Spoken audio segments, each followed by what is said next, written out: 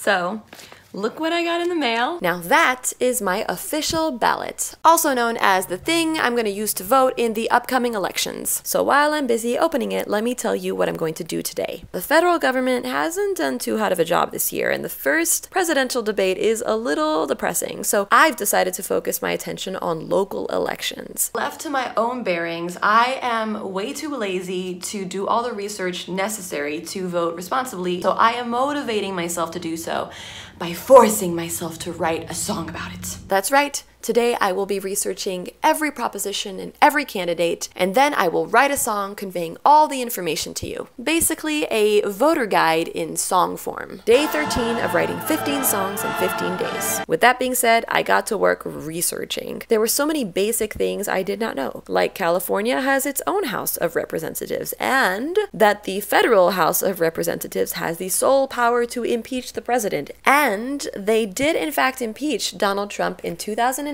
but they were just voted against by the Senate. And I didn't actually need to do any of this research because there are loads of different politically leaning voter guides online that have already done all the research for you. But I found that out after I did all the research. Anyway. So it's 2 p.m. I've spent the whole first part of the day researching, but to give myself a little bit of a reprieve, I'm now gonna work on the track. As usual, even though I had no time, I had grand aspirations for the track. Fresh Prince of Bel-Air, New Orleans bounce, twerk and politics. Doesn't it kind of go together, guys? I laid down the bass, a swing drum beat like the Prince of Bel-Air, some twerk claps, some New Orleans bounce trumpet stabs, and at least the instrumental was done. I then went back to my research for a few hours, and finally, with all the information stored in my head, I laid down the vocals.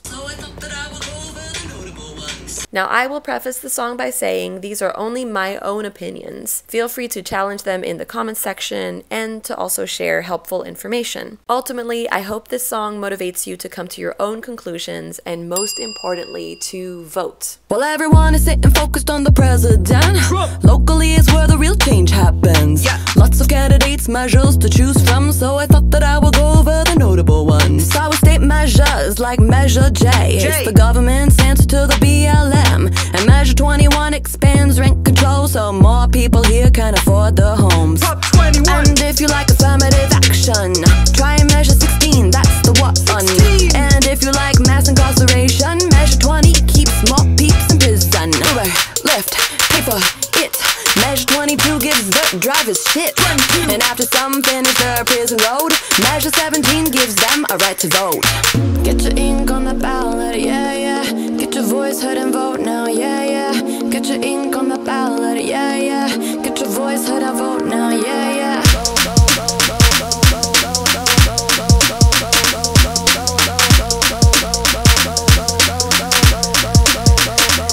Now I'ma go over some of the candidates. Been a lot of records for a new DA.